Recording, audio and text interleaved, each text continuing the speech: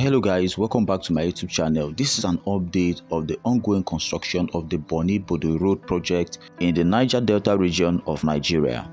The contractor handling the 200 billion naira NLNG sponsored BODO-BONNY road construction project, Julius Berger Nigeria PLC, has abandoned the project and demobilized from site over project variation arising from exchange rate and other economic indices in the country. The project, which was awarded to Julius Berger Nigeria PLC by the previous administration in 2017 at about 200 billion naira, is being financed by the Nigerian NLNG Limited under the federal government tax rebate scheme. The 37.9 kilometers road project with 17 small and big bridges, which is currently about 84% completed, was initially awarded for 120 billion naira to be completed in December 2022. While the project variation was later adjusted to 200 billion in 2021, with projected completion date as at 31st December 2023.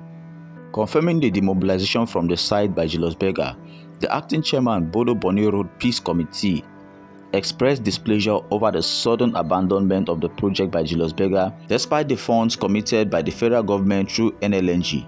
The government also noted that there was a partnership agreement in 2017 between the federal government of Nigeria through the Ministry of Works and NLNG on the modalities for the funding of the project, and wondered why the contractor would actually demobilize from site despite the agreement to deliver within the revised date of completion. The government faulted the contractor on variations of the project, even when the company had signed a commitment to complete the project without asking for further variations. Also, a major source from the federal government has actually given a history of the BODO road project, and actually, the initial date of completion was supposed to be 31st of December 2023, but the project has lingered beyond the completion date.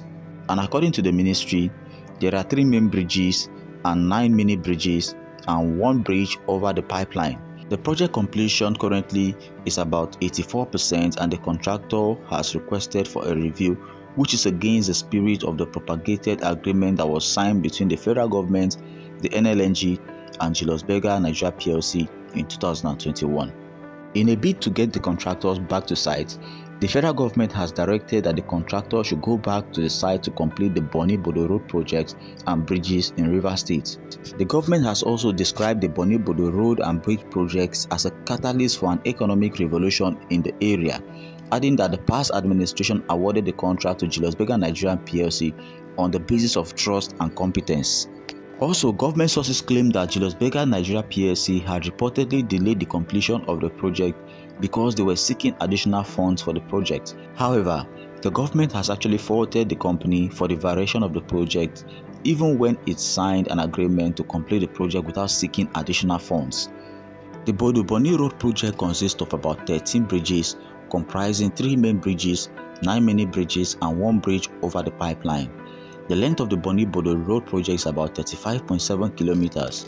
The BODO-BONNY road project will be the first road to connect oil-rich Bonny Island to the mainland of Rivers State. The project actually cuts across 4 local government areas in Rivers State of Nigeria. The project is a tripartite agreement between the federal government of Nigeria, Liquefied Natural Gas, and Julius Berger Nigeria PLC.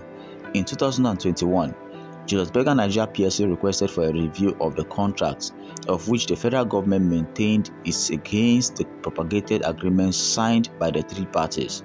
The refusal of the federal government to assent to the contractor's variation of the project led to the abandonment of the BODO-BONNY road project. The BODO-BONNY road project, which will link the mainland of Bodo to the island of Bonny, home to the Nigerian Liquefied Natural Gas Limited and many oil companies, is an ongoing project that is vital to the growth of the economy of Nigeria.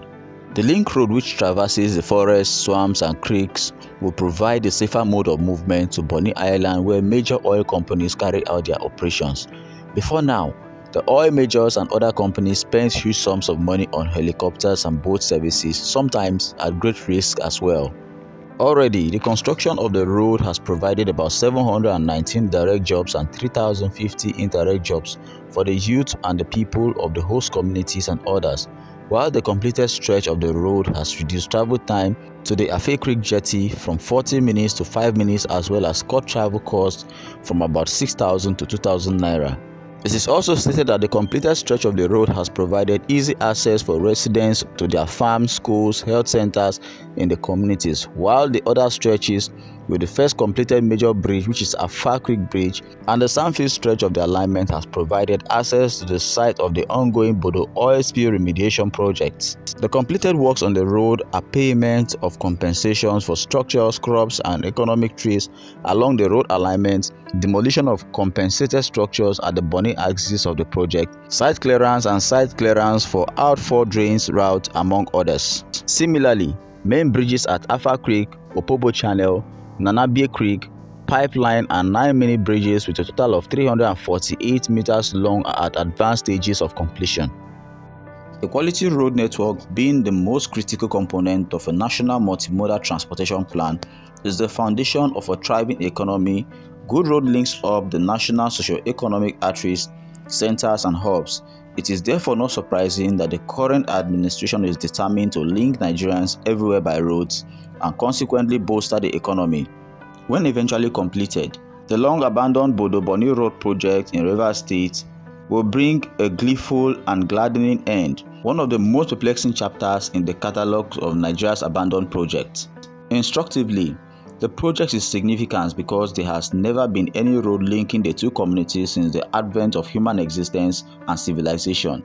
To move from one end of the community to the other, natives depended largely on swimming, while the major sources of transporting people, goods, and services were wooden boats and later motorized ferries.